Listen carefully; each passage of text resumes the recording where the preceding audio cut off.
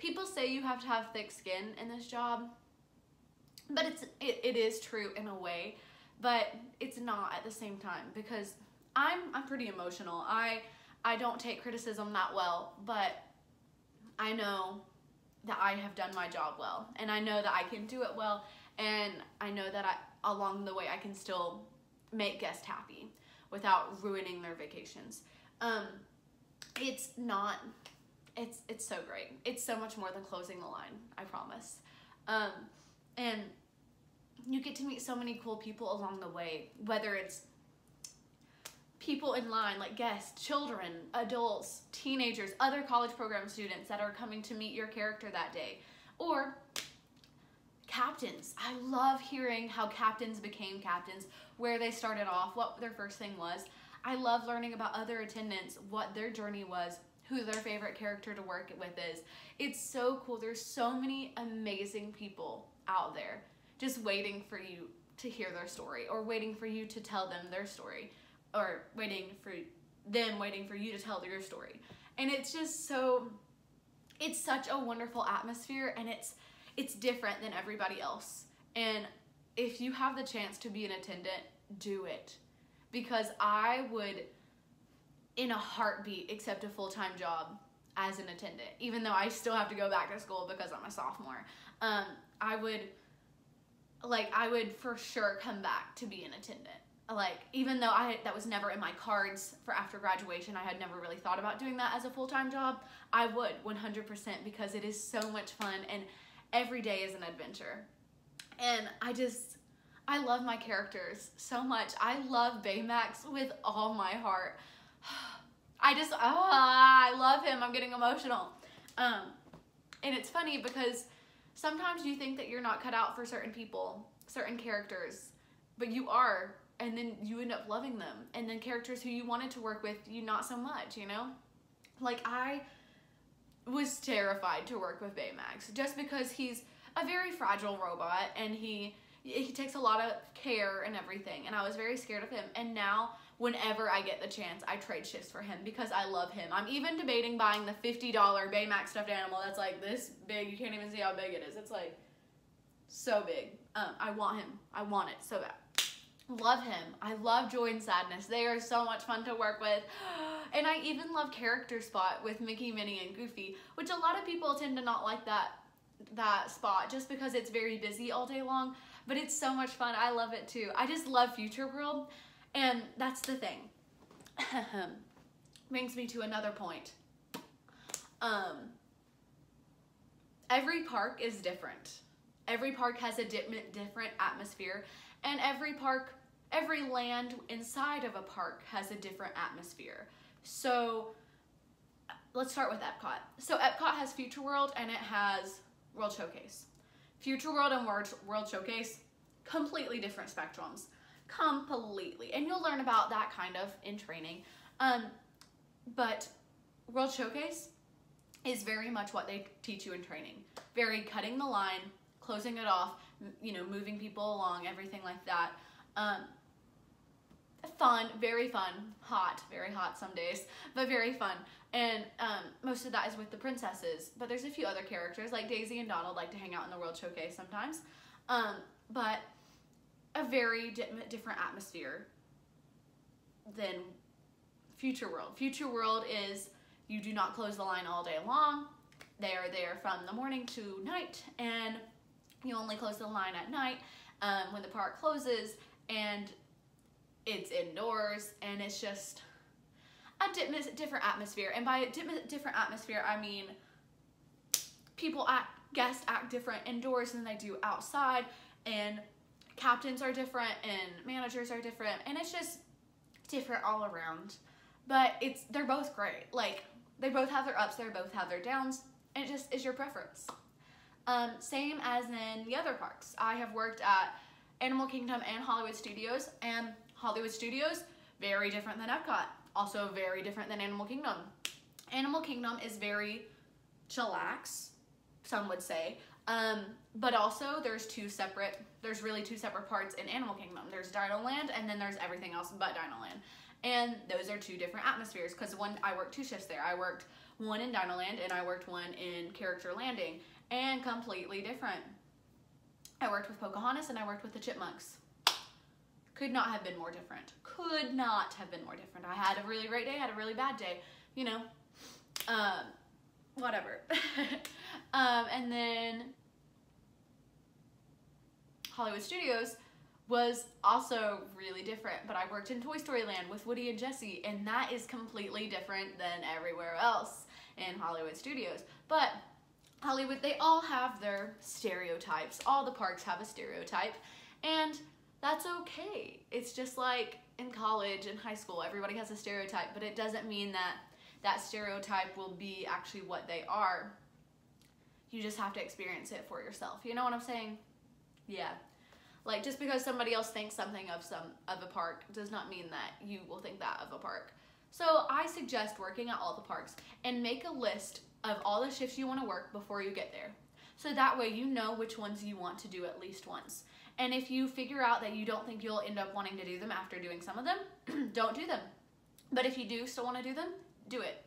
And if you are one of those people like me that want to make a list and you want to do everything even though you don't know if you should, that way you can always come back to it if you want, you know? Perfect, right? I made a list, working on it, checking some off, not checking others off. But yeah, being a character attendant at Walt Disney World is the most rewarding job ever. Every day I thank God so much that I get to be doing what I'm doing. I'm having the best time ever, and I could not be happier. I could not have been in a better role for my college program. And I'm meeting so many cool people, and I love it so much. So with that, I want to list off some things that I think character attendants need to be. You need to be responsible. You are responsible for so much in this job. You are responsible for timing. You are responsible for safety. You are responsible for moving things out of the way so that the character doesn't trip or the guests don't trip. You are responsible for keeping everybody in line. You are responsible for your character because that is your main priority. Yes, yes. And you are also responsible for just keeping up your guest service. You know, they tell you in training that character attendants are the guest service, are the guest relations of entertainment. And that's true, because we are in charge of making sure everybody has those magical moments with their favorite characters. And it's great. You know, it's great.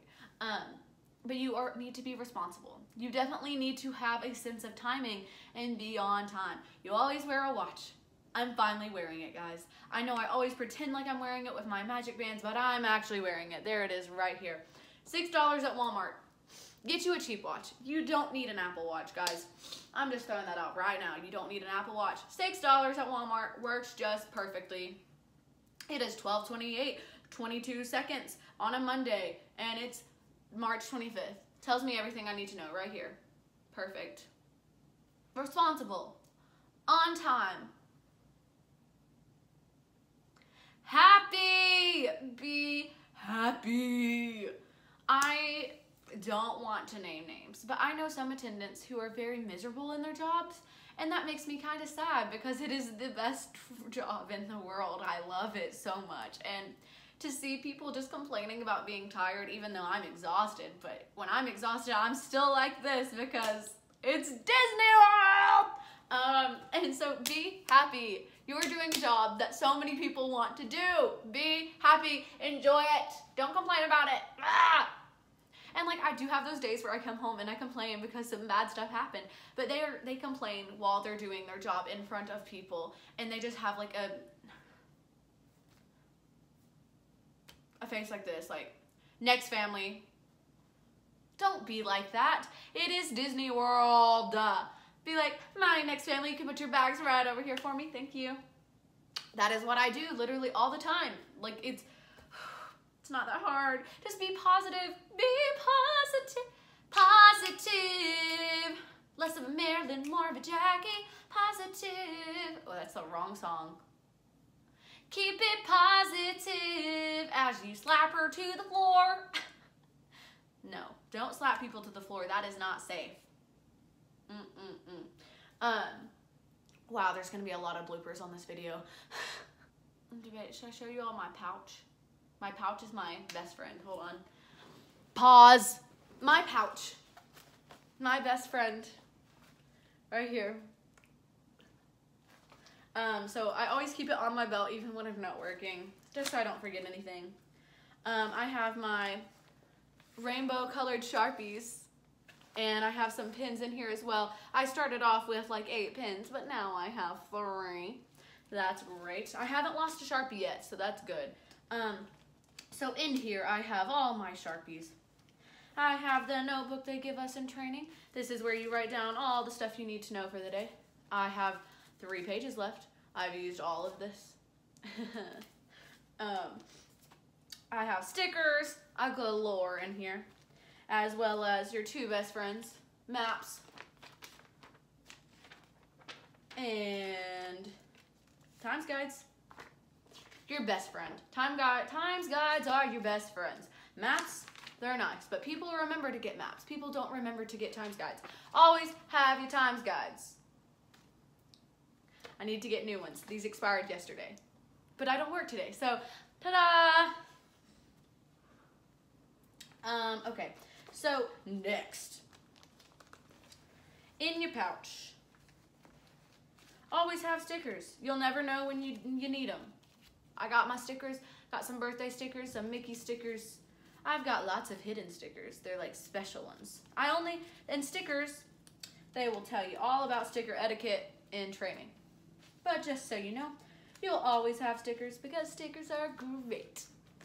My pouch goes right here on my right hip, always there. On my left hip, it's not in here, but it's my water bottle. Because stay hydrate or dehydrate, right guys? That's right, especially in Florida, I drink about 5 water bottles a day, the ones that are like this big. Yeah, I fill them up after every time I go backstage, I fill it up, gulp it down. It makes the worst noise ever. It goes when I sip on the straw, and I'm always like, excuse me. By the way, Bruna got this for me for my birthday. We love Webby. Abigail. But yeah, going on that, just have fun. You are doing such a cool job. Just have fun with it. It's literally, they tell you every single day, have fun. Because that's what you're supposed to do. You're supposed to do your job, but you can have fun while doing that job. That's right. So basically, that's about it. Thank you guys so much for watching. I hope this helps you guys learn a little bit more about character attending. I hope it's not confusing or doesn't annoy you guys. I hope it helped you all learn some stuff about the job, also helped clarify some things. I hope I had some good points in there. I didn't really have a set schedule for this video. I just wanted to talk and explain my feelings about the job to you guys. And so yeah, I hope you all have a magical day, and I hope this helped you guys out. Have a magical day, and I will see you all real soon.